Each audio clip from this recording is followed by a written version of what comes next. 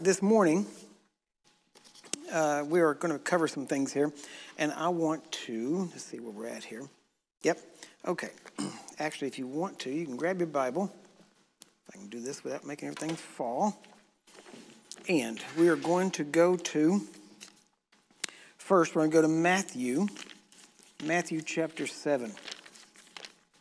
Matthew chapter 7. Now, as if you were with us during the first session this morning, we went through the laws of spiritual growth in law number 5, which was the law of vision. And now we're going to go ahead and cover law number 6, which is the law of execution. The law of execution. It could also be called the law of action.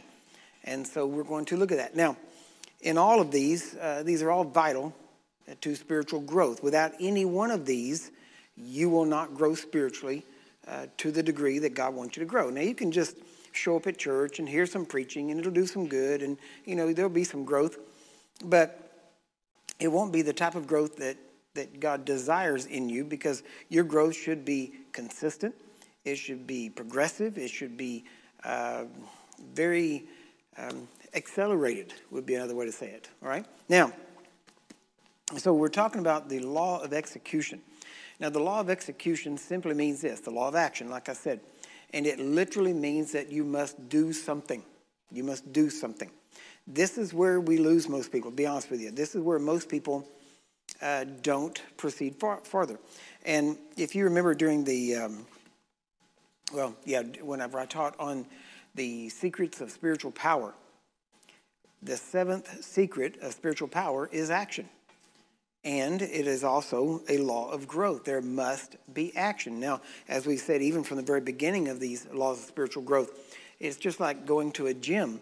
And, it's just like physical growth. The spiritual growth is very much like spiritual growth. What that means is that you must have, several things involved. For instance, there are elements involved in growth, which is if you're going to exercise and get stronger physically, there has to be actual exercise. That means you actually have to exert energy, which usually means there has to be some type of resistance going against you. There also has to be nutrition. You have to have, when I say nutrition, everybody has nutrition. It's just everybody's nutrition isn't nutritious. And so you have to have the right kind of nutrition. You have to have good nutrition if you want the body to grow. Same thing with your spiritual growth. And then, of course, you have to have rest. And it is actually during the rest, during the exercise part, during the action part is where the body is torn apart, you might say. It's broken down. Then with proper nutrition, the nutrition is there to help rebuild the body, and the body actually rebuilds during the rest period. And so all three are essential. Proper nutrition, proper exercise, proper rest. Those three have to be there. Now, these go and fit in with all of the laws of spiritual growth as we're talking about. And in the area of execution or action, there must be some type of action. Now, I could go into so many different ways on this, go off into different areas. Because I'm going to try to keep it limited to just spiritual growth. But you will see that in spiritual growth, your faith has to grow. In spiritual growth, your peace has to grow. And in every one of these, you need the 3 essentials of exercise, rest, and nutrition. And so for you to grow in these areas, you're going to see a consistency really in every area. What that means is this. If you're going to grow in peace, then, in which peace is a fruit of the Spirit, so it has to be grown and developed. And if you're going to do that, then you actually have to have rest, nutrition, and exercise or resistance, action, to cause that area to grow. But then you have to go right on over into the next area of love, which is another fruit of the Spirit. And you have to have the proper nutrition, exercise, and rest to grow in that area.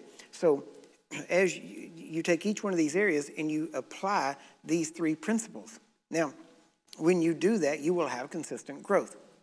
And it's actually during the rest period, like I said, that the growth actually takes place. And it's funny because you can work out, you can do all these things physically, and then there's a point while you rest and while you're usually sleeping that all of a sudden the growth takes place. It's in a split second type of thing that the actual growth actually starts to repair and take place. So it's really pretty amazing.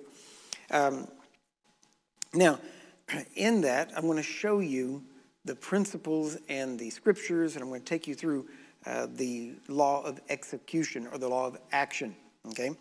Now, so let's go first to Matthew chapter 7. Hopefully you found it by now. Matthew chapter 7, and we're going to start around verse, let's see. We will start around verse 24. Yeah, around verse 24. And there Jesus is speaking, and we know Matthew 5, 6, and 7. This is the Sermon on the Mount, right, as most people would call it. And this was he broke this into several different pieces, or man has, you might say, and we're going to do that to analyze this. But in Matthew chapter 7, verse 24, Jesus says, and this is amazing that he would speak this, because you have to remember, people didn't know who he was. To them, he was a rabbi. And they were starting to see him as a prophet, maybe by this time, maybe starting to see some of it. But overall, when you read the words he said, this is heavy. I mean, this is so strong. Because he says in verse 24, whoever hears these sayings of mine and does them. You hear that? Whoever hears them and does them. Not just hears them.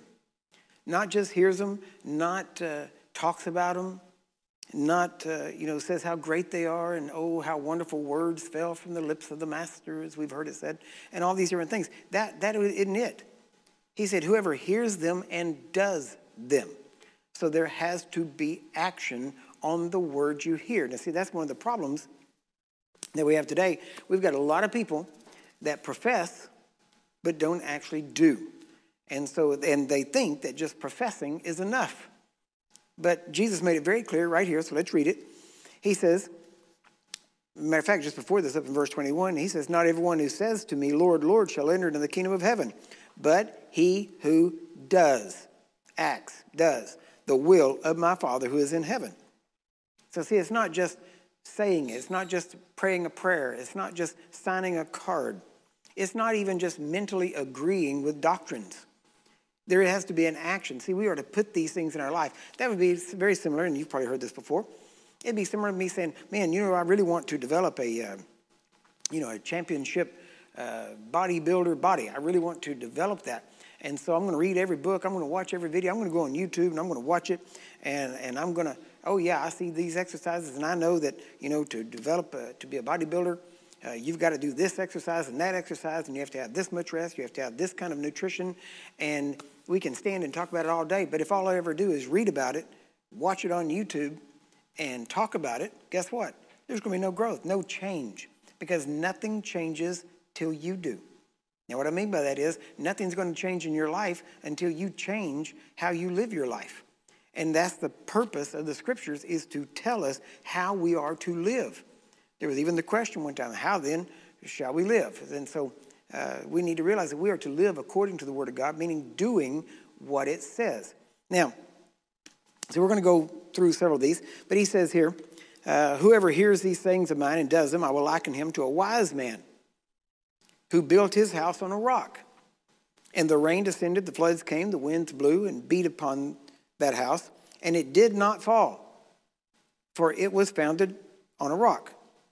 And everyone who hears these things of mine and does not do them will be likened to a foolish man who built his house on the sand. And the rain descended, the floods came, the winds blew and beat on that house, and it fell, and its fall was great. Now, notice, then it says, when Jesus finished these sayings, the people were astonished at his teaching, for he taught them as one having authority and not as the scribes. In other words, can you imagine that? Here, imagine if you came and I was preaching to you and I said, listen, if you hear my words, if you hear what I'm saying, but you don't do them, your life is going to fall apart. Now, scripturally, biblically, I have every right to say that, as long as what I'm saying is Bible. But you have to remember, these people they had other rabbis. We look at Jesus a different way than how they looked at him at that time. And here was this rabbi sitting there telling them, you've got to obey my words.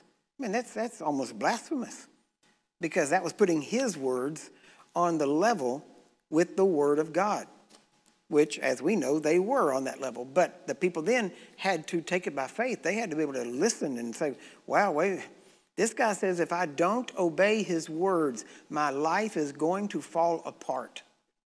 Think about that. Would you have made that commitment at that point? Oh yeah, I would have done it. Well, maybe not. Who knows? Because you weren't there.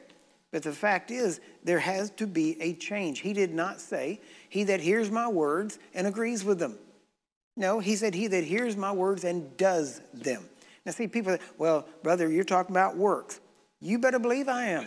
Yes, I am. Why? Because your faith has to have works to produce you have faith, or to prove you have faith. People say, well, I have faith. Well, that's what James said. James said people would say that. I have faith, right? But he said, well, I show you my faith by my works. I don't just tell you. Listen, we're going to talk about this today, and I'm going to try to keep it reasonable length here. But I want you to get to Scripture first, and we'll come back to it, because this is vital. Without this, none of the other laws will work in your life. So you have to get this down. Now, the next one that we want to go to is, of course, James, which a lot of people don't like the book of James, amazingly, because they don't want to do anything. That's why. And they want God to do everything for them. And they're just going to sit back and do nothing and just give lip service, which Jesus talked about people who gave lip service to God, but didn't actually get their heart near him. And actually, because when your heart's near him, you're actually going to live the way you say you believe.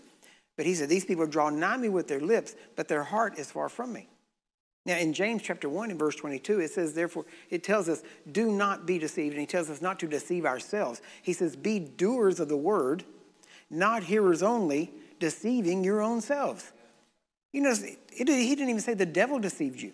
He said, you deceive yourself if you hear and don't do. You know what? I'm going to say this, and it's probably going to get me some flack over it, but I'm kind of used to that. It's amazing. It would be better for some people to just stop going to church. Just stop going. Just don't go. Why? Because you just keep heaping more and more judgment and condemnation on yourself, because you keep going and hearing and not doing anything that the preacher says. It'd be better for you just to stay home, because at least then you're just responsible for what little bit maybe you've heard, because God knows if you're not going to do the word, I don't know why you'd pick up the Bible during the week and read it, because it's not going to do you any good unless it just placates that religious part of you, which is not godly, and it's not the spiritual part. So you're going to have to decide at some point, you know what? This book either means what it says or it doesn't. And if it means what it says, then you're supposed to live by it. If you're not, just, go be a Buddhist. Go be a Scientologist or something else. Go be a self-help somebody. Why? Because this book is not about reading. It's not just about comforting. It's about change. It's about transformation. See, that's why the church is so much like the world. Why? Because they actually don't do what they read. They don't do what they hear preached. And so there comes a point where you actually have to start doing what it says for you to take it. I was kind of jokingly said in times past, I believe in good nutrition. I don't practice it, but I believe in it. It's out there. I know it exists. And the closest I usually get to it has been supplements and things like that. And it's funny because I'll go on a trip and I'll take a little thing with my supplements in it. And it's so funny because the schedule on the road is so hectic, and it's an excuse to not actually take the supplements. And I've jokingly said that the best benefit I get from taking supplements on the road with me is the exercise of lifting the bag and carrying it from the car to the hotel room, because I don't take them a lot of times when I'm on the road. Sometimes I do, sometimes I don't. But those vitamins and nutritional supplements, they don't do any good sitting in the little bottles or sitting in whatever, the canisters or whatever it is. They don't do you any good like that. You actually have to take them in. You have to actually ingest it and let it assimilate into your body. Well, guess what? That's exactly like this book right here called the Bible. You have to ingest it, and you have to let it assimilate into your body, which means it starts to change things, and then you'll start doing things differently. And so that's the purpose. There has to be action. I can't, This is where a little bit of Patton comes out at times. You know, you sometimes want to slap people and slap some sense into them and go, look, straighten up, quit being stupid. You say, well, you can't call me stupid. No, Jesus said you're a fool. I didn't say you're a fool. I said you're stupid, right? Why? If you don't do his words. So sometimes I'd love to just shake some people and go, look, just start doing what you already know. People come to me all the time. What do I need to do here? What do I need to do? And you know what? When I tell them a scripture and I say, here, do this. You know what they say? Oh, I know that scripture. Don't tell on yourself.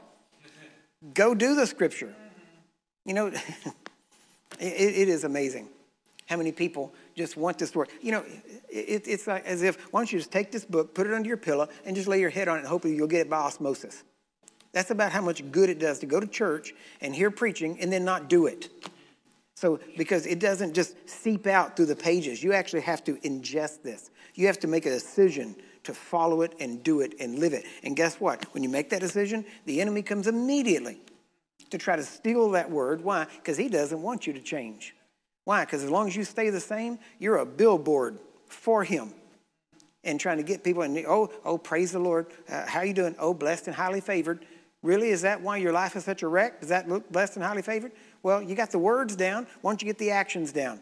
You get the actions down, guess what? The words will mean something. That's why a lot of people don't even listen to what you say, because your words don't mean anything.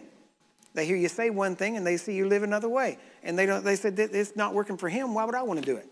So there has to be that where you actually start doing what the word says. Now, a couple more scriptures. Go with me to Luke,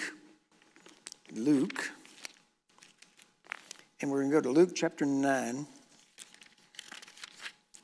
Luke chapter 9. And we're going to start in verse, if I can get there myself, verse 57. Yeah, verse 57. Luke 9:57. As they went along the way, a man said to him, Lord, I will follow you wherever you go. Well, see, that's kind of like walking down the aisle or raising your hand, you know, every head bowed and every eye closed, cowards.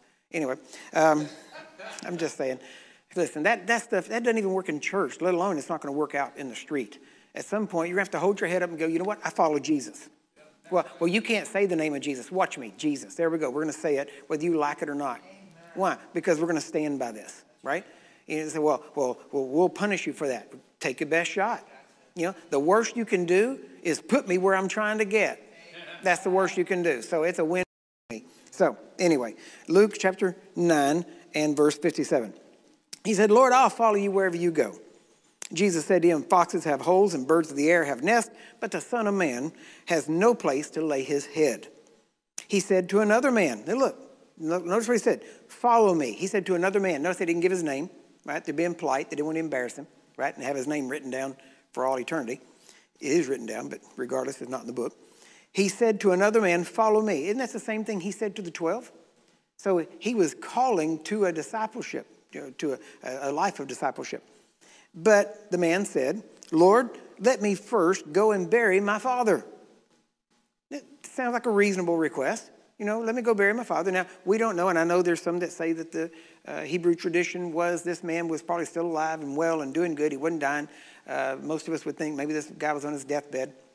It doesn't say that because basically what some people would say this means is that in the Hebrew mind, the man could not leave his family until his father had died. And that could have been years off. This man could still be in good health and all that. So it would make more sense understanding that. Then Jesus said to him, leave the dead to bury their own dead. But you go and preach the kingdom of God. This man was being called to discipleship, called to ministry. Think about that. By Jesus himself. And he said, well, first let me go bury my dad. In other words, listen, the kingdom isn't that important to me. Let me follow tradition. Let me follow the social norm. Okay, let me follow the social norm because let me bring it home today. Okay, the Bible says lay hands on the sick, but social norm says keep 6 foot distance. You decide what you're going to follow. Right? It's just that simple. And people, and it is amazing the level of fear that is in the church, not the world. I mean, you'd expect it in the world, but the church. Come on, it's time for the church to actually grow up and get some courage, get some faith. Right? All this faith talk that everybody's been doing and faith preaching, that people have been paying money to these preachers to teach them faith, and then the first thing that comes along, which, lo and behold, guess what? There's a new thing. One of the top medical doctors now has come out and said, guess what? There is going to be another pandemic. There's going to be another one. He said, mark my words, there is going to be another one. That's what these doctors say. How much more advance notice does the church need? At some point, get ready, folks. Stuff is coming. Get ready for it. Are you going to act the same way you did this time? Shut your doors, run and hide, keep people at a distance, not see your relatives, watch them die in a nursing home you can't even get to, wait months, can't even go to a funeral? Really? At some point, you're going to have to get some guts, some grit, and actually say, no, this is where we stand. And we stand on God's word. And it's just that simple. Now, he says here, you go and preach the kingdom of God. Yet another said, Lord, I will follow you. Now you got to volunteer. I'll follow you. If that guy don't want to go, I'll follow you. Right? And he said, but first, let me first go bid farewell to those in my house. I'm just going to run home and say goodbye, and I'll be right back with you. Now, that even sounds more reasonable. I mean, come on. You think he wouldn't give him the right to say goodbye to his family? I mean, wouldn't even go back home? What would everybody think? Where'd he go? I don't know. He went to see a preacher, never came home. What would you think about that? But he says, now watch, this man just said, let me just go tell him bye. Jesus said to him, no one. Okay, no one. Do you understand what no one means? See, I looked up word no one in the Greek, and it means no one. No one. That's what it means, all right? Who puts his hand to the plow and looks back at things, now notice, is fit for the kingdom of God. Now, that's what Jesus said. That's in red, right? If you have a red letter Bible, that's what Jesus said. So you need to realize, if you put your hand to the plow and look back, you are not fit for the kingdom of God. Now, you can, if you want to go the way of modern Christianity and the way of hyper grace and the way of all this other stuff, which nothing matters anymore, which I don't know why you would, because if that's true, nothing matters anymore. Why do anything? So, but if you want to go that way, then go that way. Just, don't embarrass Jesus by claiming to be a Christian, right? Because he wasn't embarrassed to be called our brothers, our brother, and he wasn't embarrassed to call us his brethren. Well, guess what? To be his brethren, you got to act like his brethren. So now, next one I want to take you to, let's go to Luke chapter 14, right there in the same book, just a couple of pages over, Luke chapter 14, and we will go to verse 25. We'll start in verse 25. It says, large crowds went with him, and he turned and said to them who? The large crowd. That means everybody. See, some people say, well, I'm a believer. I'm saved. I'm a Christian, right? I'm saved, I'm a Christian, and I'm a believer. But this disciple thing, so I'm not a disciple, because that was only for a special select few. And then, of course, after the disciples, then you've got, the apostles. Or you got the fivefold ministry. Well, I'm not that. I'm just a believer. I'm just a Christian. No. You have to understand, in God's understanding of things, the believer is the big guy. The believer is the one that all the promises are to. There's no promise to an apostle. There's no promise to a prophet. There's only promises to believers. And so we need to realize that we are believers. Now, I guess the Apostle Paul did have a promise that he would stand before kings. And he did, in chains. And so, there was it, but that was the only promise, but that's not your promise. So, now, notice here, in we started verse 25, it says, large crowds went with him, and he turned and said to them, if anyone comes to me and does not hate his father and mother and wife and children and brothers and sisters, yes, and even his own life, he cannot be my disciple. Now, see, that's another passage. Maybe you didn't know that was there. I always said I'm not going to bring scriptures that are, foreign to you. But there are a lot of scriptures people don't preach on anymore, and that's one of them. So maybe you hadn't heard it before. But if you haven't, you heard it today. And what you're hearing is this. If you don't hate mother, father, brothers, sisters, wife, all these things, even children, all of these, and even your own life, then you cannot be his disciple. See, that requirement for discipleship has not changed. Jesus never said, remember that thing I said about that? No, I'm pulling that back. That's too tight. That's too rough. We're going to pull it back. He never did that. So we need to realize that's still a requirement. And when it says hate, now you have to understand, it doesn't mean walk around with a hateful attitude toward a person. What it means is simply this. It's very simple. All it means is if you cannot let anyone make you make a decision different from what Jesus said. Now see, because what that means is this, that if you don't hate them, now, and again, this is not an attitude of hate like we normally think of it. In the Hebrew mindset, there was love and hate, and really not an in-between. I mean, it was one or the other. And what it literally means, though, is all Jesus was saying is you have to love me more than you do them, which means you listen to me. If I tell you to do A and they tell you to do B, then if you love me, you'll do A, right? It's just that simple. And so he's not talking about having a bad attitude toward people. He's just saying don't let anybody be so important in your life that you will listen to what they say over what I say. Bottom line, that's all it means. Just take that little segment right there, that little definition, and use that, because that's what that literally means. Now notice he says, and verse 27, and whoever does not bear his cross and follow me cannot be my disciple. Now you hear that? Whoever does not bear his cross. In other words, that means I love what Leonard Ravenhill said one time. He said, one thing you knew about a man carrying a cross out of town, he wasn't coming back. See, that's what we have to realize. We have to burn our bridges. We have to burn our ships, as the saying goes, and we have to have nothing to look back to. We have to decide this is our future. You know, I back in the day, I wrote Leonard Ravenhill. Actually, we were in communication over a couple of years, and I wrote him several letters.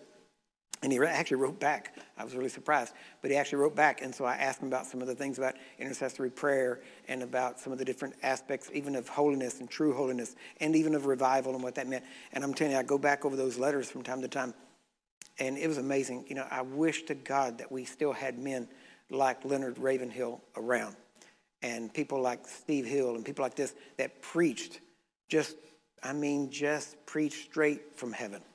You know, just had that. Even I was thinking about Dr. Summerall, just as a matter of fact this morning, and I was recently told that basically his ministry doesn't exist anymore.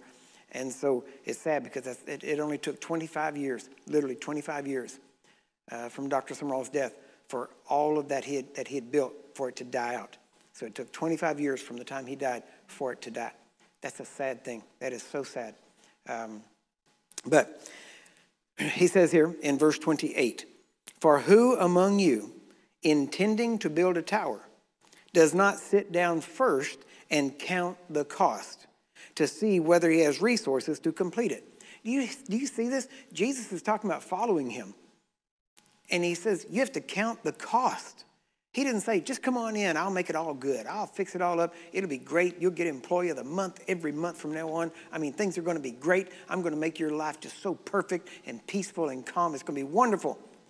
Jesus never said that. He said, you can expect tribulation. You can expect persecution. He said, your greatest enemies will be those of your own household. I mean, think about that. He said that people are going to kill each other over this message. He said, you think I came to bring peace?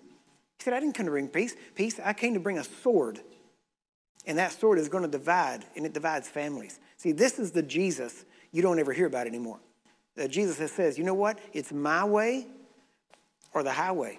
Bottom line, see, we don't like that. We like to be what we would think of as democratic, you know, having a democracy. We get a right to vote in this thing. No. You understand, kingdoms don't have votes.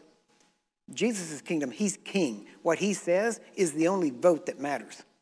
And you will either get in line with that vote or you'll go to another kingdom that you used to be in that's darkness and gnashing of teeth and all that kind of stuff. So it's just real simple. You have to do his words or he doesn't know you. Simple as that. Now, so there has to be action. There has to be action in what you say you believe, right? Now, next. I'm going to keep reading this real quick. He says, otherwise, verse 29, otherwise, perhaps after he has laid the foundation and is not able to complete it, all who see it will begin to mock him, saying, this man began to build and was not able to complete it. Or what king going to wage war against another king does not sit down first and take counsel whether he is able with 10,000 to meet him who comes against him with 20,000? Otherwise, while the other is yet at a distance, he sends a delegation and requests conditions of peace.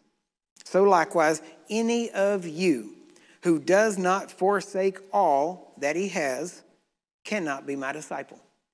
It's just that simple, right? Now, what that means is your life has to change. There has to be action to change, because as I said, nothing changes till you do. Now, a couple of more things here I want to go through very quickly. Now, remember, we talked about this, the law of action, you might say, in Secrets of Spiritual Power. And it was the seventh one, it was the last one, so there has to be some type of action taking place. Now, I want to shift gears a little bit, not a whole lot, but a little bit. And you can turn to Hebrews chapter 11. I'm not going to read the whole chapter. I'm just going to hit some spots in it, you might say. But when I turn 40, I'll be 62 in about 5 days, something like that, on Thursday. I'll be 62 years old. When I remember when I was 40, when I turned 40, I remember telling my wife, I said, I am not going to turn 70 sitting in a rocking chair on my front porch wondering what if. I said, I'm not going to do that. I'm going, what? See, I was picturing myself sitting there at 70, rocking and going, what if I just stepped out? What if the Bible was true and when I did it, it worked? What if there was action behind my faith, so to speak? And so I told her, I said, I'm not going to turn 70 sitting in a rocking chair on my front porch wondering what if. And bless God, you know what? I started doing what I was learning. I started putting it into practice. And I started going out. I started ministering to people. And I started trying things. The things that I was learning, I just started doing and acting like it was true. Because it was true. And I knew it was true. I just had never experienced it. But I had to step out to experience it. See, otherwise it's all just theory. And so I had to step out. And so I stepped out. And honestly, just like Dr. Summerall, eventually I went up to Dr. Summerall, and, he said, faith is real simple. It's just putting one foot in front of the other and never stopping. And that's what we did. We just started and never stopped. That's the key. See, that's what you got to get a hold of. You got to start. You got to move. There has to be movement. There has to be motion, action. As we would say, faith is motion activated. So you can have all the faith in the world, but until you do something, it's not activated. It's not released. You won't see any difference until you actually start to step out and do something. Now, and in Hebrews 11, I'm just going to run through these real quick, starting about number 4, verse 4. By faith, Abel offered. That means he did something, okay? Verse 5, by faith, Enoch was taken to heaven. Okay, now it says because he walked with God. So there was an action prior to him being taken. In number 7, verse 7, by faith, Noah, being divinely warned about things not yet seen, moved. Get that? Noah moved. He did something. See, that's what you're going to see. If you go through this, all of these people did something. Do you realize the only reason you read about Smith Wigglesworth, about John Lake, about Amy Semple McPherson, or any of these people, the only reason you do it is because they did something. That's the only thing that separates them from you, is that they actually read the Bible, believed it, did it. Most people just read it and sit back, and they're satisfied reading testimonies of somebody else's. I got fed up hearing other people's testimonies. And I said, you know what? I need some testimonies of my own. And so I went out and got some. That's what I did. I just started moving, and I moved into action.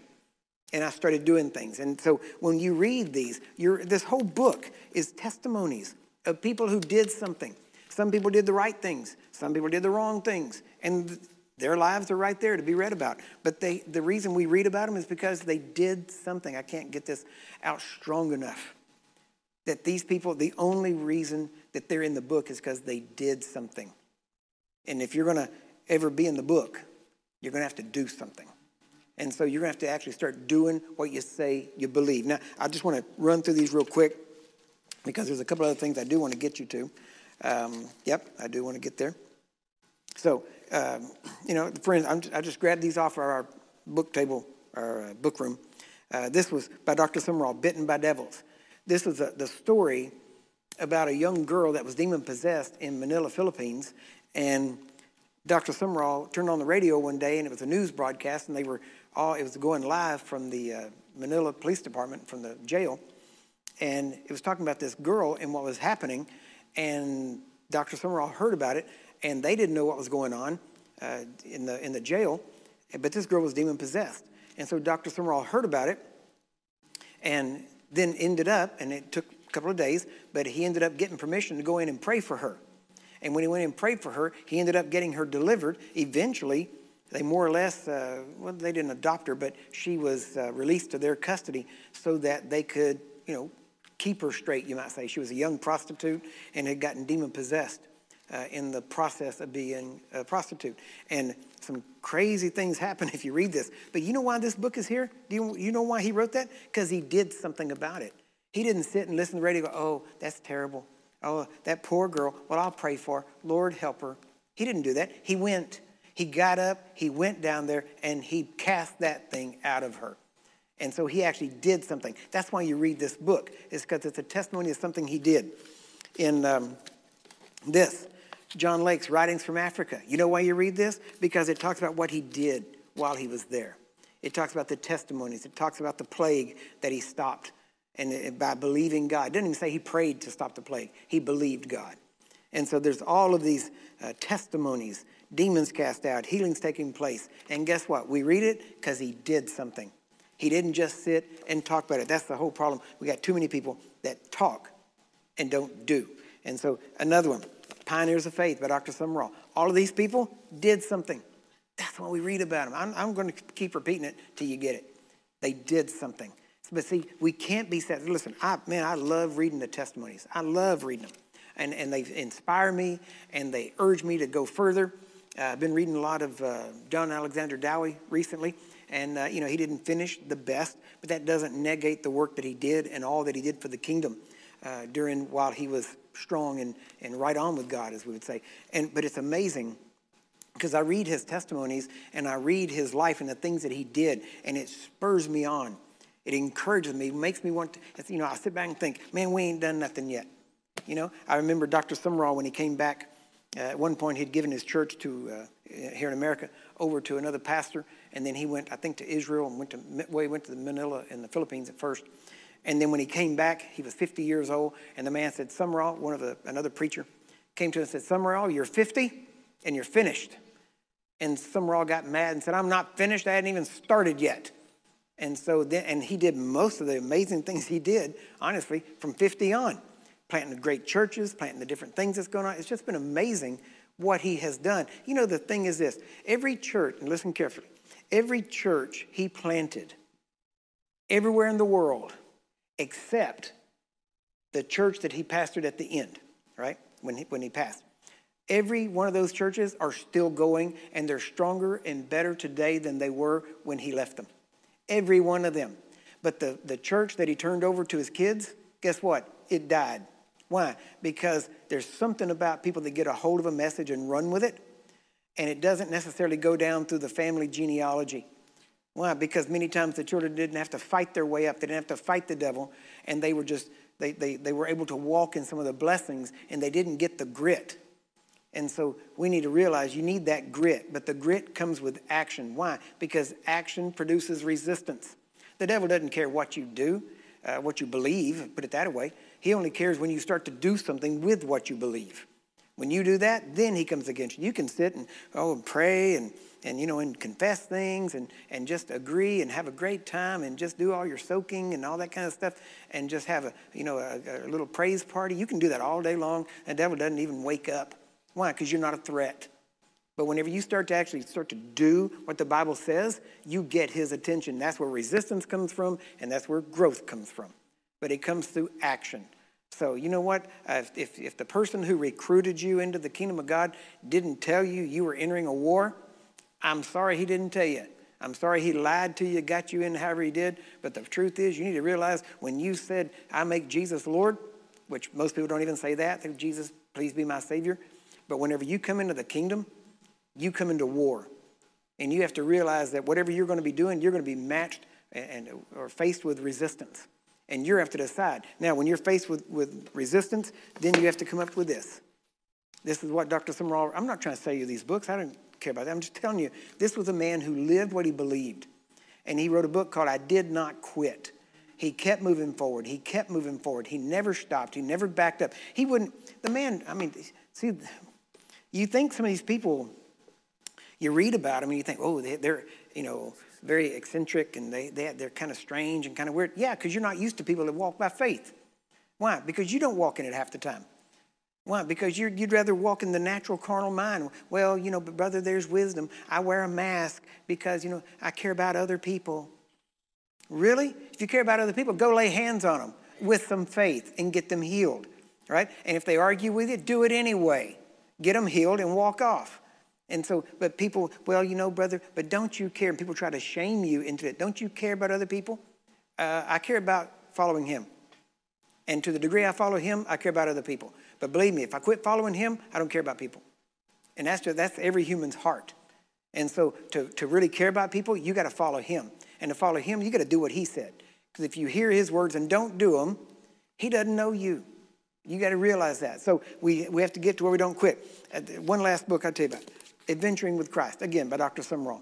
Why? Adventuring. You know what adventure is? It's going, it's doing, it's experiencing life, you might say. And he was adventuring with Christ. He was doing something. One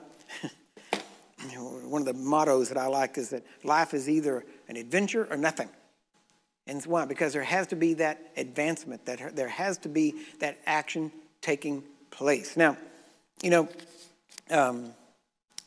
like I said, all these people did something.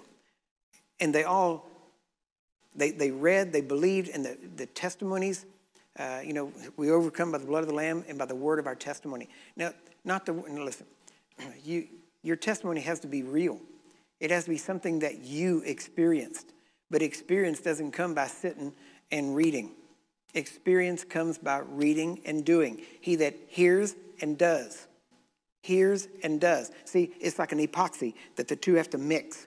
And when you have hearing mixed with doing, then in the middle of that is faith, and it comes to pass. And so there has to be that action. As long as you're just hearing, you're just a theoretician, and honestly, your words don't have the ring of truth to them. And they have no conviction behind them. They have no basis, no strength, no power. And you have to realize that there comes a point where you have to act on what you say you believe. Now, this is the sixth law, you might say, the law of execution. We talked in the last session about the law of vision. You have to have a vision, and a vision has goals. A vision is a plan. It's goals, and you have goals along these lines. Well, if you don't have the law of execution, you'll never execute the plan, the vision, and you'll never be who God intended you to be. He made you like he wants you to be, but then now you have to renew your mind and cause your body to be submitted so that you can actually do and become fully, spirit, soul, and body, who God intended you to be. Beloved, I could stay here and keep saying these same words over and over again for a couple of hours just to drill it home. But you're going to have to realize you've got to do today. Make a plan. Write it down. Write the vision. Make it plain, the Bible says. Write it down. I've read this. This is what the Bible says. I'm going to do this today. Start with a small step if you need to. Whatever it is, just start. Just get started. Start, and don't worry about the outcome at this point. Just go become obedient. When you're obedient and you do it right, the outcome will be guaranteed. But you just have to start, and you start by becoming obedient. Don't worry about the result before you are concerned about being obedient. Results will never happen until you're obedient.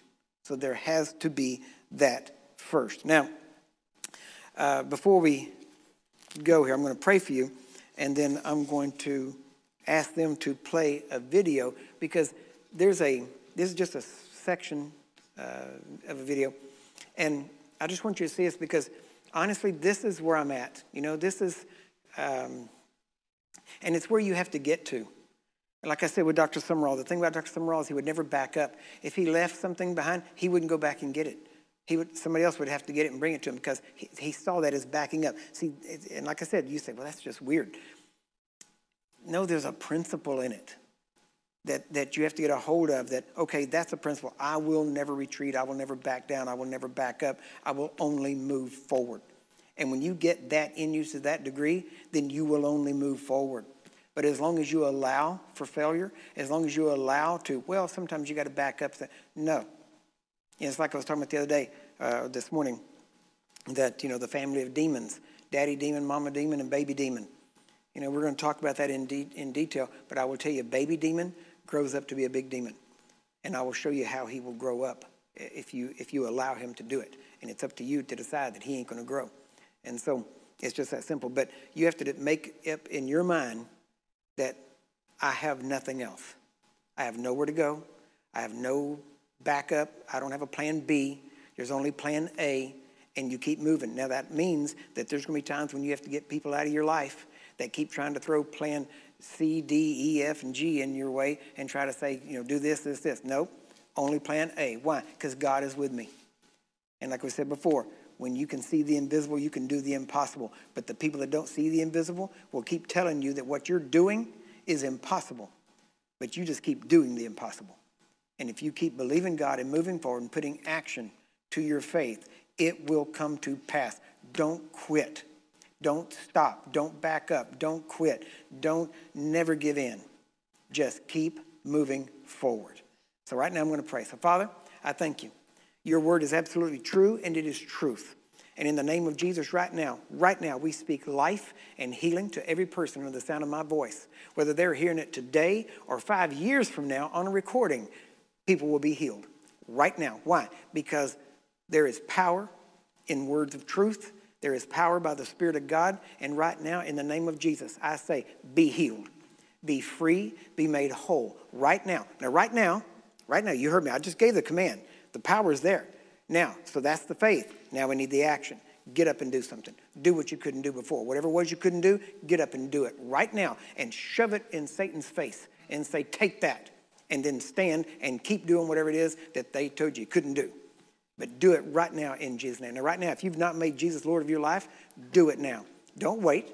Don't wait till, I got to get my life straight. No, you can't straighten your life up. Coming to him is getting your life straight. And then he'll fix it from there as you work with him.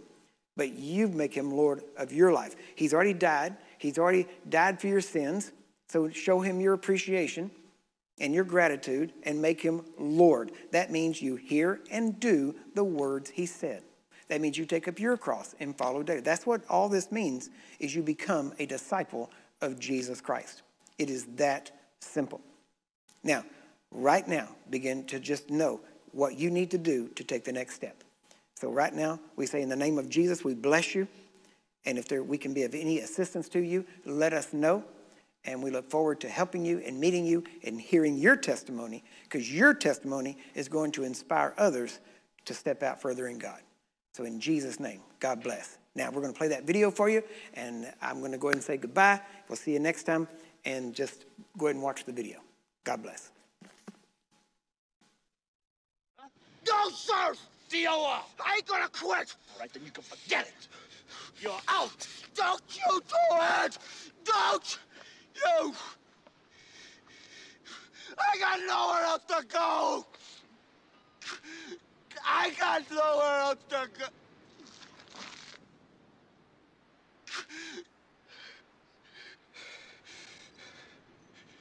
I got nothing else.